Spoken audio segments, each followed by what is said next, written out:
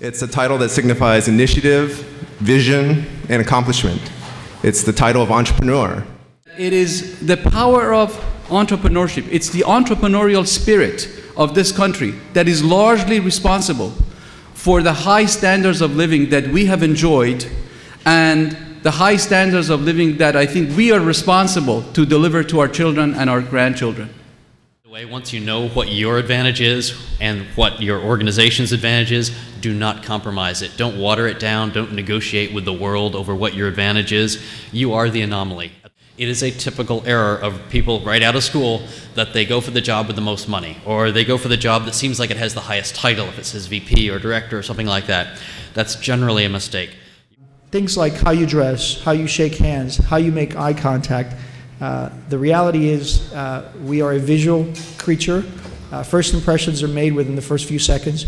You probably judged me the first few seconds that I stepped on this podium. Perhaps you didn't like my tie and you made a judgment on me. The reality is that's the way the world works, and you have to make sure that first impression is the best possible impression.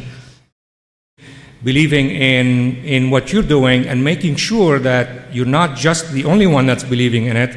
You want to convince venture capitalists who are supporting you that they need to continue funding you.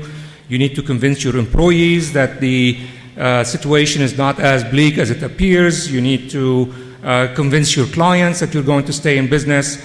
So during tough time, it's extremely challenging not just to execute on your business, but to maintain and keep the confidence in the various constituencies that are really critical to your success. Some of the questions that came up at the end of that last session, which is how do you get that first customer? Great innovation. Who knows if it's going to take off, right? That's the key. What if we came up with this thing? What we'd want to know is how do we get it to really take off? From the U.S. Mint's perspective, it was a great innovation, but nobody wanted to adopt it. It did not diffuse. My point in showing you these examples is that there are lots of good ideas out there. You guys in this room, no telling how many great ideas there are out there. What you got to make sure you understand is how are you going to get that idea to diffuse? And by diffuse, I mean how are you going to get people to buy your product?